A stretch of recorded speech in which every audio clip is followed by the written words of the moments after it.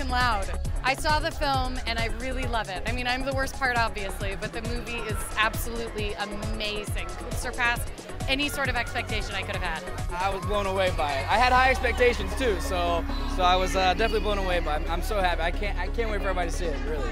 There's no words. I mean, this being home for me, like this to me is just sort of, it's hugely humbling and seriously overwhelming, and it's always a surprise to me. Like, I don't expect anything, and so when you have a turnout such as this, it's always such a, you know, a real delight. So yeah, thank you to all the people that have been camping for 56 hours. So you know, it's incredible.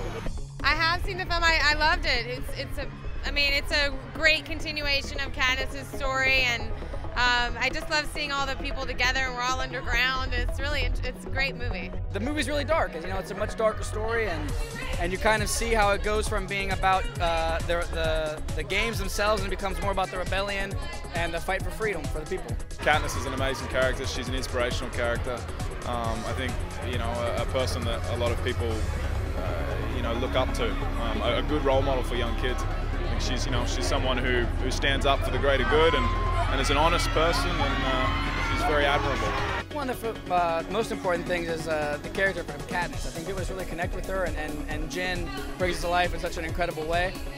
But also I think the story hits a lot of points that people are feeling are happening in the world anyways, with separation of rich and poor, you know, governments taking control of the people, pushing them down, things like that. So I think it's just really a poignant, relevant story for the times. Francis Lawrence, our director, is really handling these stories with mastery. It's rare that you work on films of this scale, for one, and to work on a series of films of this scale and have a director with such clarity and such calm and such a complete vision of the overall story is really a treat. And to see his work, you know, manifest on screen is even more of a treat. For me, you know, as someone who's in the middle of it, but for audiences, I think it's going to be a real thrill. We designed it in a way where there's some surprises for them as well, so even people that know the book will still be surprised and have something new to experience.